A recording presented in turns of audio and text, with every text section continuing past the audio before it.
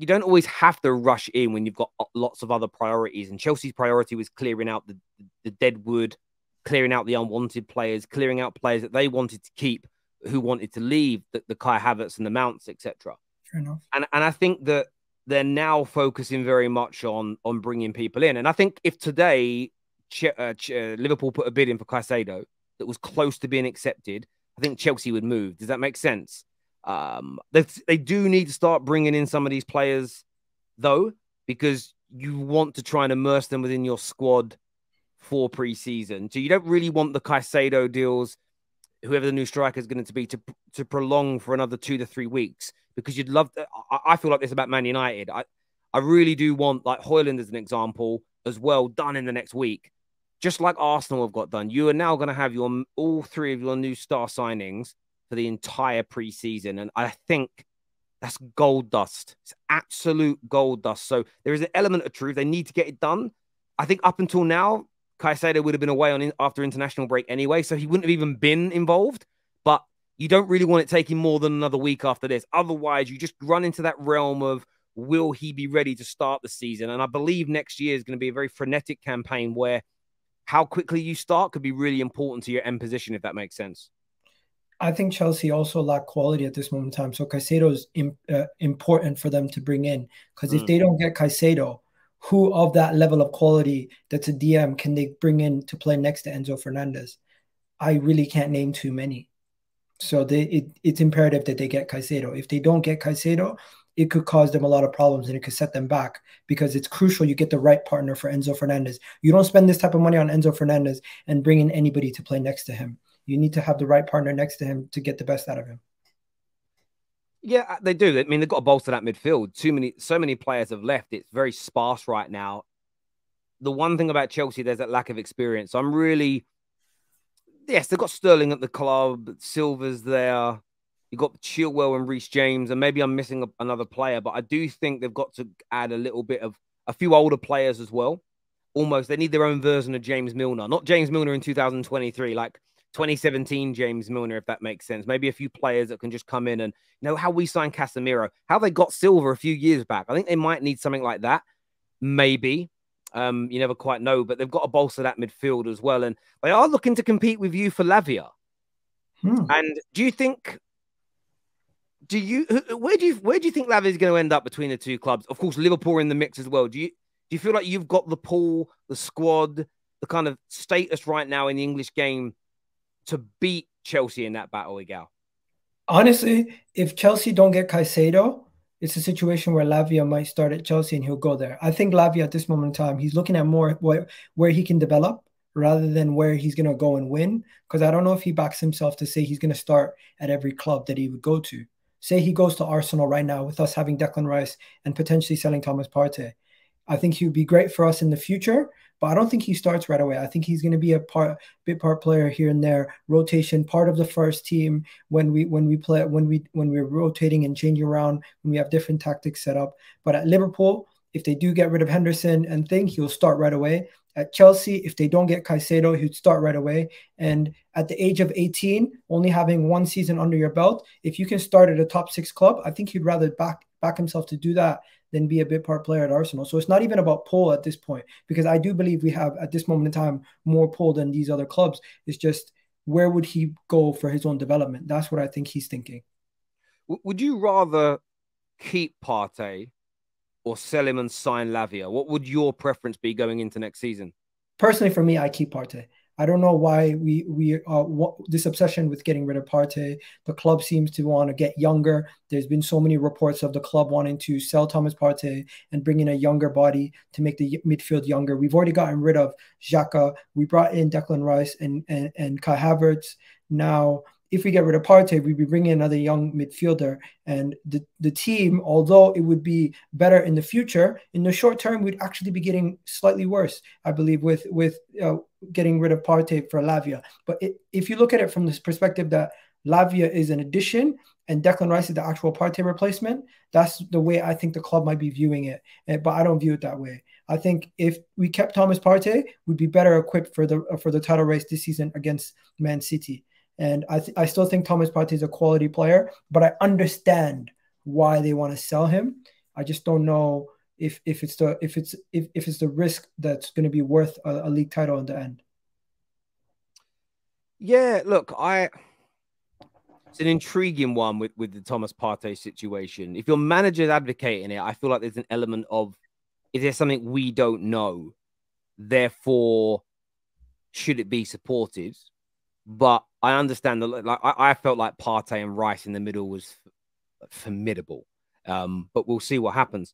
This year from Listen, yeah, go on.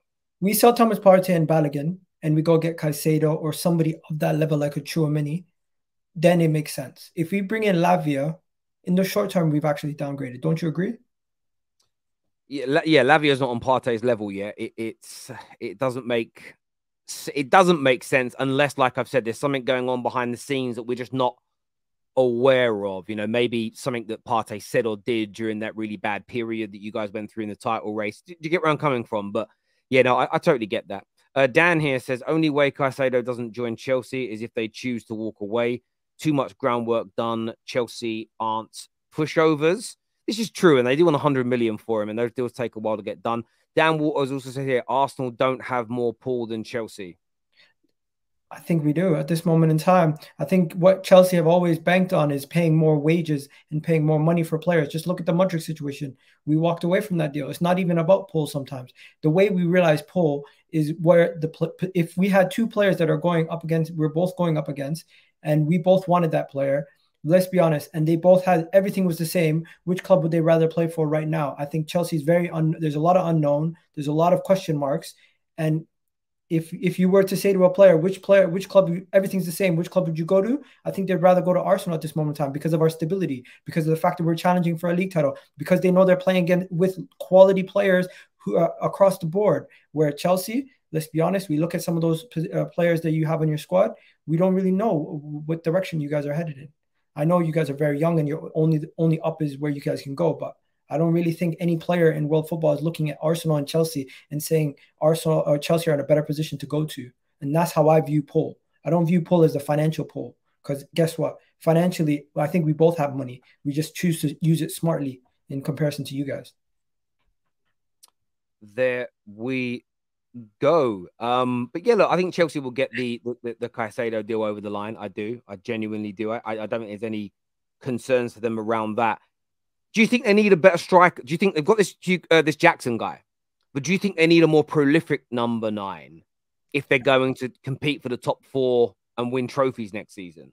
You know, Chelsea would worry me if they got a guy like if they went and just spent the big money on Napoli's striker, Osimhen. If they went and got Osimhen, I'd be extremely worried. But the fact that they might be starting with Jackson, or the fact that they might be trusting in Broha, Aubameyang's probably going to be leaving, and they're looking at potentially bringing Ivan Toney in January.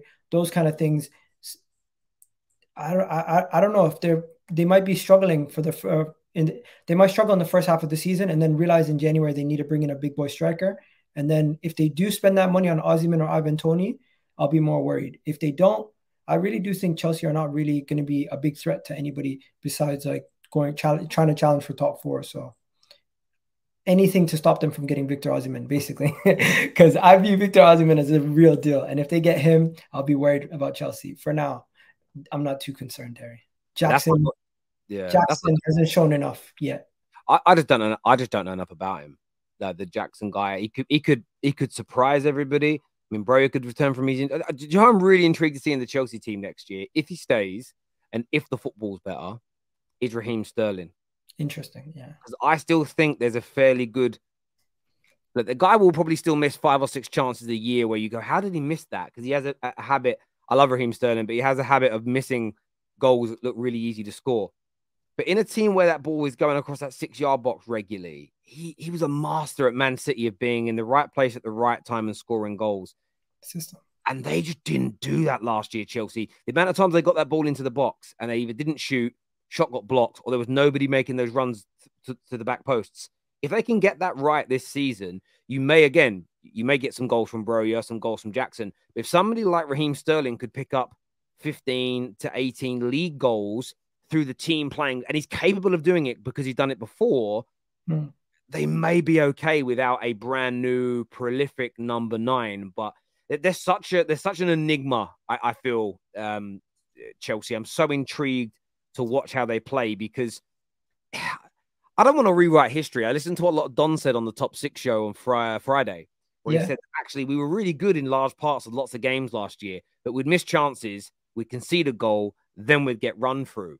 And I'm not too sure if that's completely true. I think there's a little bit of rewriting history because there were some games where they were run through the whole match. Remember the Brighton games as an example, Man United's games, but they did miss in the Man United game as an example. So many chances, so many opportunities where if they start scoring some of them early next season, they could be a threat. But let me Or am I deluding myself here, Gal?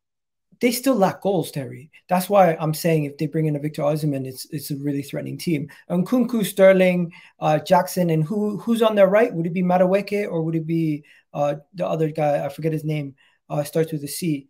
But I really do think Chelsea still lack goals. And if biggest thing Pochettino's going to have to do is if they change it back to a back four, he's going to have to find a way to get more more opportunities for these guys in attacking issues because they were playing a back three majority of their seasons, if I'm not mistaken. So changing the system where the wing backs are not going to be as involved in the attack, I want to see how these wingers actually get involved because there's been so much changeover at Chelsea that we don't even know what they're capable of yet. So I can't write them off, but looking on paper, they don't have enough goals at this moment in time.